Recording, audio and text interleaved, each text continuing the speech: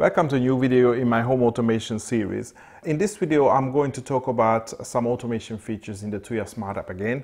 If you are new to this Tuya Smart and you want to see my overall video on the whole application and the various features in general, I've made a separate video and I'm going to leave a link in the cards and also in the video description. But what I'm going to talk about here is a function which again most people request, and that's a two-way or actually a three-way switching.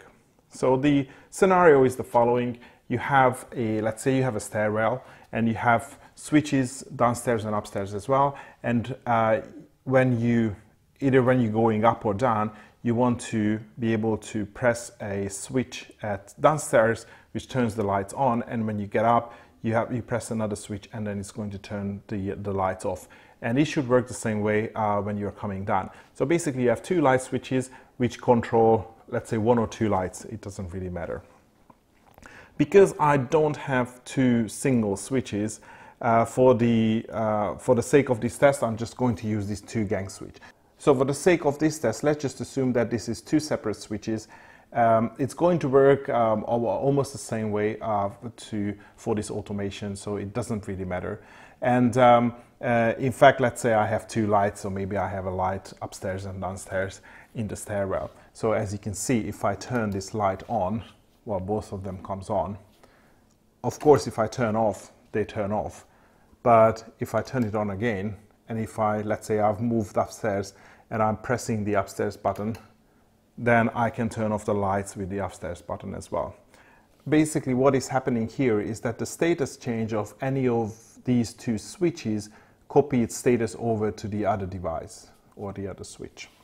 Wiring of such a two-way switch is actually quite complicated to explain, and if you are not really sure about it, you probably should contact an electrician. But I've also left a link in the video description which points to a PDF file where I've tried to explain how you would set up two-way switching, or how you would change a regular two-way switching to two single smart switches. And what I'm going to set up here is a two-way switching, but once you understand how it is set up, you can quickly understand that the same concept can be used like a three-way switches, or let's say four-way switches. So again, you have multiple switches all controlling one light, and the main thing is to keep all these switches, the state of all these switches in sync. If I want to show you in the app, if I go into my test switch, so this is my two gang switch which is here, if I'm going to turn on one of the switch plate, then you will notice that the other one turns off as well, turns on as well. And if I turn off, then the other one turns off as well. So it's all working within in using automation, and the small delay that you see between the left one and the right one switching is actually the time it takes for the signal to go up to the cloud and then come for the instruction to come down to for the other switch, because it's all done with automation. So, and in order to set this up, we are going to select Smart, and on the top we are just going to use the automation. So this is not a scenario, this is a smart automation. And for this to work, we actually have to create 4 different automations. So as you can see, I have them here, two-way, A, B, C, and D. We need to set up 4 because we have 4 different scenarios. Switch 1 turns on or off, and switch 2 turns on or off. And we have to handle all 4 of these scenarios. So because we are using 2 switches and each switch has 2 states, it's 4 different combinations.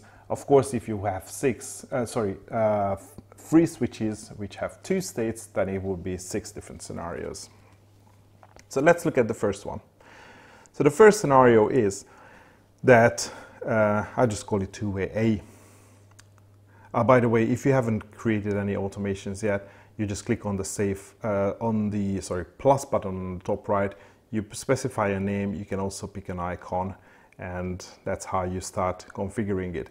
And you specify a condition and the action by clicking on the plus button. So let's go back to the ones that I've created already. So the two-way A is a condition is when one of the light switch turns on. So I call this left and right, even though it's up and down here. So if the left turns on, so if one of the switch turns on, let's say switch 1 turns on, that's the condition, then I have to set the switch 2 to also on. So again, I'm just copying the state of the first one to the next one. And of course, this should run all day. Again, if you haven't done this, so basically you just click plus, device, set whatever switch, and then the state. And the other one should be fairly simple. So within the action line, I click on plus, and then device, and whatever device. Well, I just have to gang switch, so I have to also select the gang. But then finally, you select the state that you want to set to or action. So that's the first one. So if switch 1 turns on, switch 2 should also turn on. The second scenario should be fairly straightforward. If the same, so switch 1 turns off, the other one should turn off as well. So that's your second scenario. The third scenario, if switch 2 turns on, switch 1 should also turn on. And probably you would have guessed the last scenario, if switch 2 turns off, switch 1 should turn off as well. So again, as I said in the beginning, it is very simple. All the devices which are controlling the same light or same device should copy their state over to all their other switches. And as I said, in a three-way switch layout, you would have 3 different devices, 3 different switches, which means that you have 6 different scenarios. So you would have the scenario where switch 1 turns on, switch 1 turns off, switch 2 turns on, switch 2 turns off, switch 3 turns on, switch 3 turns off.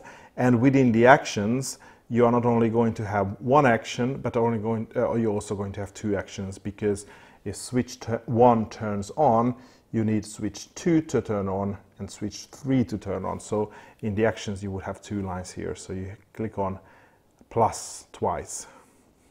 Of course, that gets a little bit complicated, and you just have to keep in mind your scenarios and just make sure that you are setting all of them correctly, because then, you might have one that you have missed. So you just need to test all the scenarios. But it is working now. So I'm clicking on the left switch face. So I've turned it on. Now I can turn it off. I can turn on by clicking on the right one, turn it off, and also it works the other way. So I clicked on right. Now I'm clicking on left. The end result is always the same. State of one of the switch copies over to the state of the other switch. And that's how you set this up. I hope you find this useful. Thanks for watching, and hopefully see you in the next video.